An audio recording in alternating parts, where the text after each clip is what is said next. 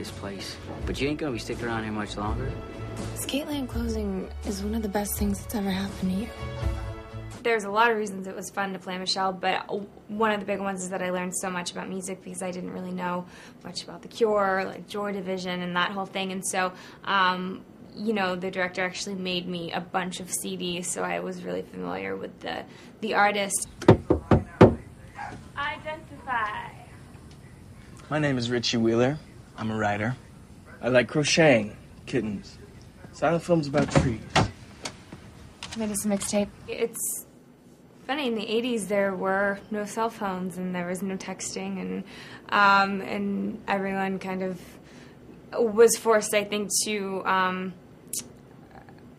you know, go to someone's door and knock on their door, and I think that's, although I'm attached to myself, and I think that's kind of a really nice, genuine thing.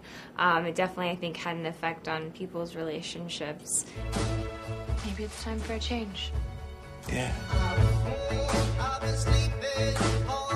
Hey there. Me and my mom, it was kind of uncanny how much I looked like her whenever I had the Farrah Fawcett hair and the blue eyeshadow, and I would send her pictures to my father, and he was like, oh my God, this is weird. But it was really fun to be able to kind of dabble in that thing, because my fashion sense is generally very classic and I guess like clean cut, and so it was fun to be able to kind of just, you know, I don't know, kind of go out of the box and really embrace the 80s.